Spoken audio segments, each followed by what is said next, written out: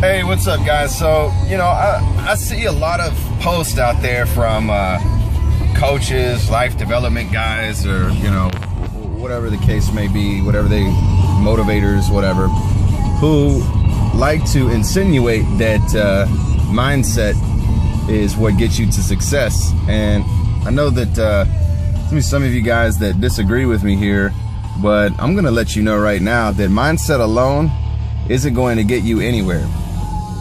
What's going to get you where you want to go and going to help you reach your full potential is action. That's the single most important element of a success formula that you have to have is action. You can think pretty thoughts all day long. You can pretend that shit is pixie dust and unicorns all you want to. But the fact remains, until you get up off your ass and you actually take action and do something to move yourself in the direction that you're wanting to go, nothing in your life is ever going to change.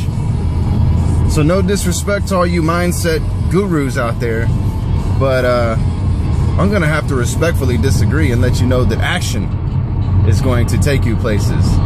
Mindset is a component, and mindset absolutely helps you, but mindset isn't gonna put money in the bank. Action puts money in the bank. SellingWithSean.com.